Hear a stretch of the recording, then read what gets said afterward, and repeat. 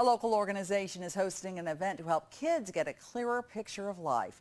This Saturday is Lions World Sight Day. The Ottumwa Noon Lions Club is giving free vision screenings for children ages 6 months to 6 years old.